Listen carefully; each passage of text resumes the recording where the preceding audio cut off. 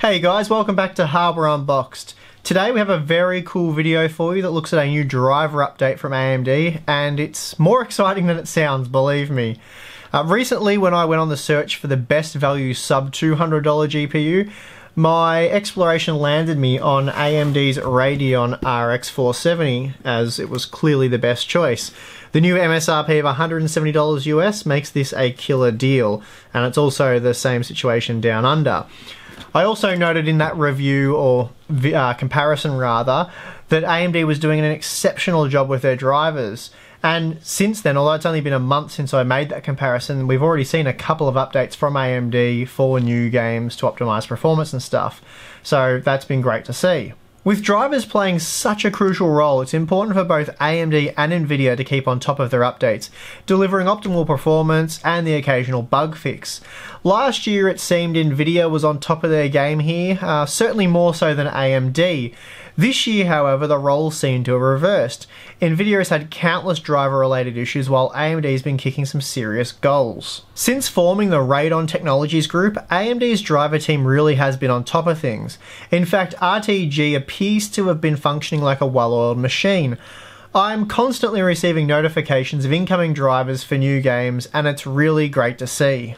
As of November, AMD has released 29 separate driver updates providing improved support and optimization for over 28 games.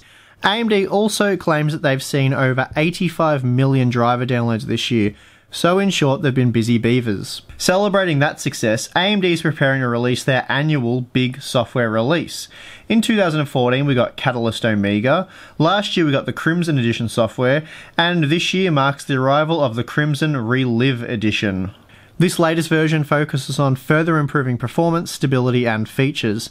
The initial release includes a huge amount of bug fixes and stability improvements. Here you can see a slide provided by AMD which outlines some of the top fixes. Feel free to push pause here if you want to check them all out. An interesting new feature that's been added to the advanced display settings and diagnostics provides automatic detection for bad HDMI cables and signal detection. In my experience, HDMI cables seem to either work or they don't, but I'm not an expert here. I probably haven't played with enough rubbish cables. Either way, this is a feature that could improve the end user's experience, as AMD claims. VP9 4K 60Hz GPU accelerated video streaming is supported by the Radeon GCN GPUs, as well as the new AMD Stony Ridge APUs. Operating system support extends to Windows 7, 8.1 and of course 10. For some time now, FreeSync users have been begging AMD to support borderless full screen or borderless window modes, as it's often referred to, with their FreeSync technology. To date, those wanting to use AMD's adaptive sync technology have been forced to run their games in full screen mode, which kinda sucks for those that alt-tab a lot. Well, ask and you shall receive, it seems, with this new brand of AMD. FreeSync now supports the borderless window mode for fast and easy switching of applications while in-game. This feature is now supported on all GCN 2nd Gen and newer GPUs. Another new feature is called Radeon Chill, a power-saving feature that adjusts the frame rate on the fly depending on the player's activity. AMD claims that this new feature can reduce power consumption by around 30%, which is pretty amazing. Of course, with reduced power consumption comes lower operating temperatures, and AMD suggests up to a 13% lower operating temp. If all that didn't sound amazing enough, AMD goes on to claim that Radeon Chill can also lower the average frame time delivery to display by 32% for a quicker response time. The only catch to all this being that this feature is game dependent, so your mileage may vary. AMD has created a whitelist of titles though, and hopefully we'll see that list grow dramatically over the coming months. For now, it looks like the low-level APIs such as DirectX 12 and Vulkan aren't supported though. Showing that they care about all their customers, even those rocking outdated hardware, albeit just outdated, AMD has extended support for their Wattman utility to the Radeon 300 series, select 200 series cards and the Fury range. So that's kind of nice, even if we do prefer Afterburner. AMD claims that in certain games the new Crimson ReLive Edition 16.12 driver boosts frame rate performance by up to 8%. I tested two of the games where performance claims were made. Those games were Deus Ex Mankind Divided and Overwatch. I checked Gears of War 4 as well, even though performance claims weren't made here. The claim was based on performance changes from the older 16.6.2 driver, whereas the previous driver was the 16.11.5. Anyway, we decided to test the Crimson ReLive edition against both previous Crimson drivers. Testing with Overwatch at 1080p, we see that AMD has again been making performance improvements with this game. From the 16.6.2 driver to the 16.11.5 driver, AMD was able to find 4% more performance.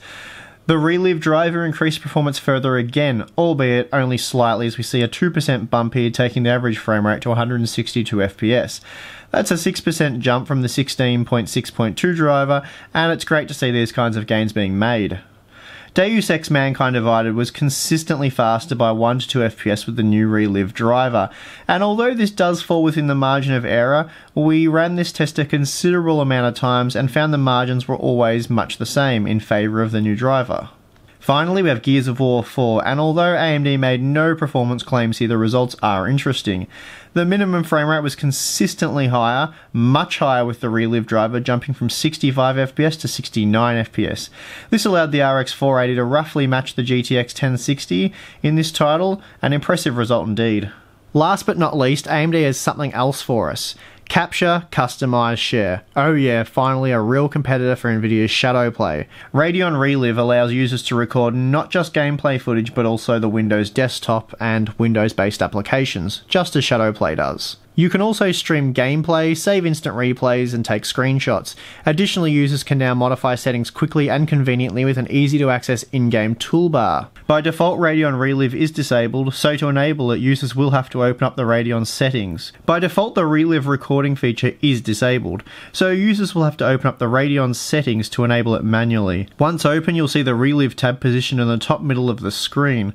From this tab you can customize hotkeys and settings for recording, streaming, and the overlay. This is also where you can enable desktop recording, which will allow you to capture the overlay, which is normally not captured without this feature enabled. The Radeon ReLive overlay is a hotkey customizable toggle that allows users direct access to settings when gaming. Anyway, record is the option I'm most interested in, and I suspect this will be true for most of you as well. As you might imagine, record allows you to start recording whatever it is you're currently doing, whether that be gaming or using a desktop application. There are many tweakable settings available for this feature, including quality, resolution, recording bitrate, frame rate, encoding type, and audio bitrate. I should note that the maximum supported bitrate right now is 150 megabits per second, whereas Shadowplay goes as high as 130 megabits per second, and that is the rate I use to show gameplay footage on the channel. I ran into a few issues when testing ReLive, though none of them were terribly critical. For whatever reason, most of the time the hotkeys didn't seem to work in-game, forcing me to Alt-Tab, begin recording at the desktop, and then jump back in the game. Another issue I found when testing Gears of War 4 is that when I was recording, the game became V-synced to the frame rate I was recording at, so this meant I couldn't exceed 60 FPS. However, this didn't seem to be an issue in other games such as Battlefield 1, Overwatch, Titanfall 2, and Far Cry Primal, for example. Speaking of Far Cry Primal, I used this for a quick performance test. AMD claims that ReLive's impact on performance is very minimal, only taxing a high-end system by about 3 to 4%. They have data from 5 games to support that claim. Of course, I did my own testing, albeit briefly due to time constraints. Anyway, testing with Far Cry Primal using the RX 480, I found that ReLive reduced the average frame rate by 4.6%, which is pretty well in line with AMD's claims. Meanwhile, the minimum frame rate was reduced by 4%. Compared to the GTX 1060 using Shadowplay, we saw a 3% reduction here, so overall pretty similar performance. Before wrapping things up, I had intended to do some benchmarking using the Radeon Chill feature, but in the end decided against it. Honestly, I didn't have enough time to explore the impact of this feature to the depth that I wanted to. I've done quite a bit of testing, but I'm not confident enough in the numbers to show them. The big issue here being that Radeon Chill will have a greater impact when actually gaming, rather than benchmarking. In short, it seems campers have the most to gain here. Messing around with Overwatch, for example, I found that throughout our benchmark run, which sees a constant state of motion and input from the user, Radeon Chill made little to no difference.